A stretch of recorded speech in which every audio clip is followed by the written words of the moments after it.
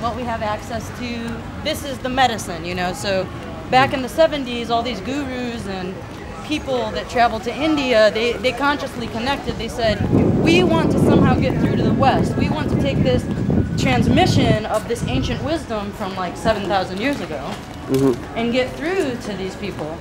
Right. So inevitably, Los Angeles being the heart of pop culture and really this is the inseminator, you know. We're the disseminator of all this disinformation called media, advertising, Hollywood. Yeah. And people are just hungry to go there and get their identity.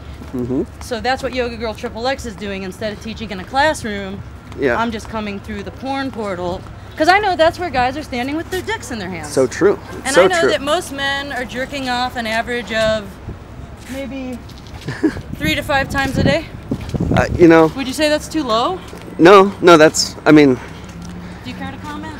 How many times a day you think guys jerk off? I'm just saying. Baker's dozen. That's the number. Right? So it's like, why not acknowledge that they have this magical wand and help them to understand? They can use it. Well, guys think their wands are way more magical than yours. I guess some are more magical than others, right? Thank you.